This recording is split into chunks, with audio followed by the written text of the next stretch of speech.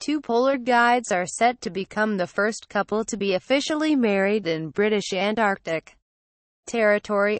Tom Sylvester and Julie Baum will tie the knot at the Rothera research station on Adelaide Island to the west of the Antarctic Peninsula. The ceremony will take place over the weekend and be performed by station leader and BAT magistrate Paul Samways. Miss Baum said, "Getting married in Antarctica feels like it was meant to be. There is no better place." The couple will not be holding out for good weather though, with temperatures well below freezing and very little daylight. Mr. Sylvester, from Sheffield, said, "Somebody suggested to me that we should get married in Antarctica and I dismissed it as something that wasn't possible.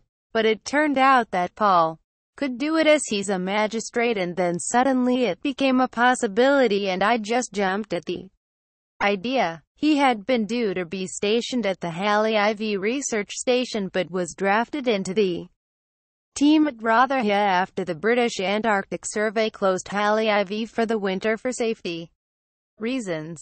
The couple, who have been together for 11 years, are among a team of about 20 people who maintain the station during the Antarctic winter. They are experienced mountaineers and were selected to join the British Antarctic Survey in 2016 to manage deep field science expeditions.